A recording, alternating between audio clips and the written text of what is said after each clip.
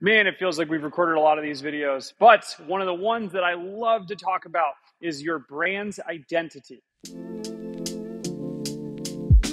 We have to form your brand's identity very early in the business. What does it do? What does it say? How does it act within its life? If you were going to take your brand, your business, and make it a person, who would they be?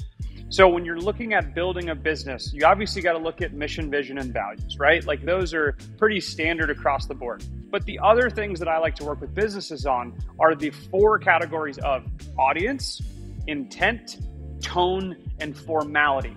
Those 4 are crucial. What is the formality of the business? Do you focus on being perfect in grammar? Are you focused in just saying, hey, we're going to communicate as fast as possible? If you are a science or a political, grammar is probably really important, but you also got to understand if it's political, news is traveling faster than the speed of light right now.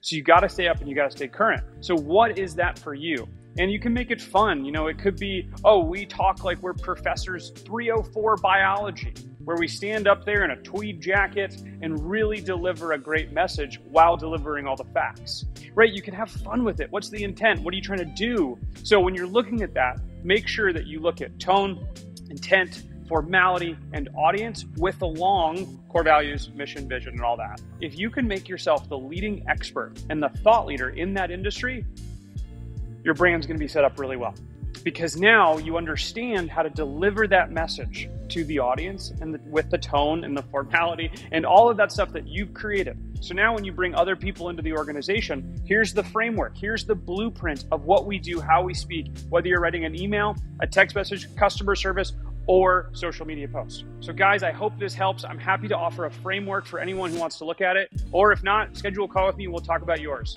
So guys, hope your business becomes just a bit more awesome today, and we'll talk soon. See you guys. Bye.